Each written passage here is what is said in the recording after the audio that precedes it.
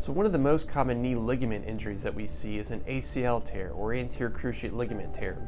It's one of the most common injuries in our young athletes. And what this is a ligament in the central portion of the knee that helps prevent the tibia or the shin bone from shifting forward on the femur or the thigh bone.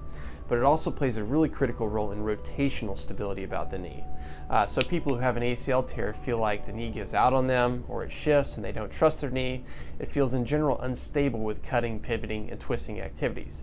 So our goal in treating ACL injuries is to restore stability to the knee. Unfortunately, the ACL is notorious in almost all situations for not healing back on its own. So when we do surgery for an ACL injury, what we're doing is something called a reconstruction, which means we take out the old ligament and then we make a new one out of something. We have several different options for making the new ligament, and we'll discuss that in more detail in a separate video. But basically, we take a tendon or a ligament from somewhere else and then insert it along the course of the original ACL and fix it in place with some screws in the bone. This then becomes the new ACL and restores stability to the knee.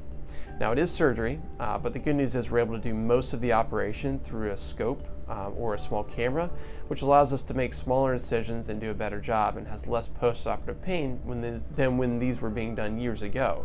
So if you had an injury to your knee or it feels unstable to you, it is possible that you have an ACL injury. I would recommend consulting your doctor to see if that's possibly the cause of your instability.